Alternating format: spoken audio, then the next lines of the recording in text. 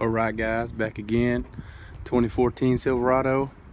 I wanted a bed cover, so I went ahead and built me one.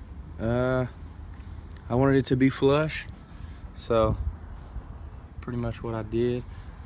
I originally wanted it to be one piece, but you can't really find a piece of vinyl that's as long as I needed it and as wide as I needed it, so I had to cut it right there and make a little flip up.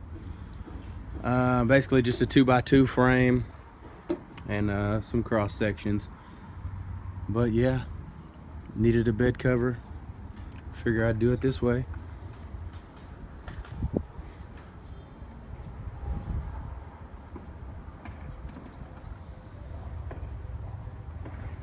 Still need to adjust the hinges right here to make it flat.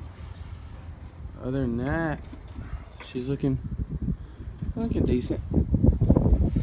Looking decent.